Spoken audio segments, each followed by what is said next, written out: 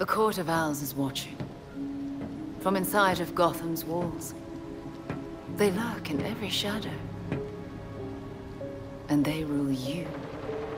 One and all. You knew.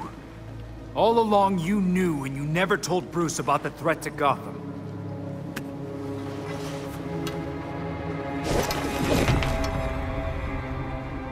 When I was still part of the League, we observed the court's growth in Gotham. Now you can see the city's rotten core.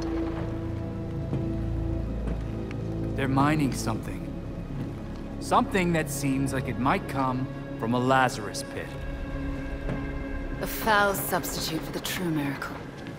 A contaminated extract. For centuries, the court has been looking for a fountain of youth. Instead, they found the makings of undying monsters. Guess we know how the Talons are cooked up then. Thanks for that. But, why leave the court digging?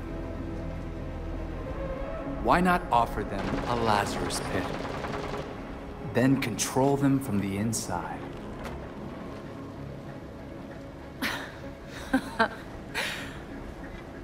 Even in their current debased state, the League would never descend to such banality. And the court's greed and corruption prevent them from ever mastering the secrets of the Lazarus pits. You don't treat the Lazarus pits any different than the court. Oh, those are some harsh words.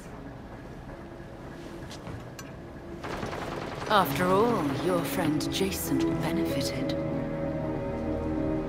What about what he wanted? Jason had no say in what you did to him.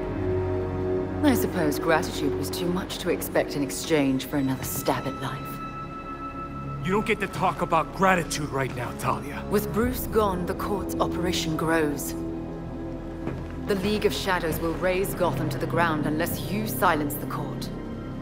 I know you, Talia. You just want us to get rid of the voice so you can do whatever you want. What's your endgame here?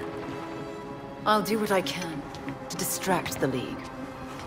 And your path to the Court of Owls will be clear.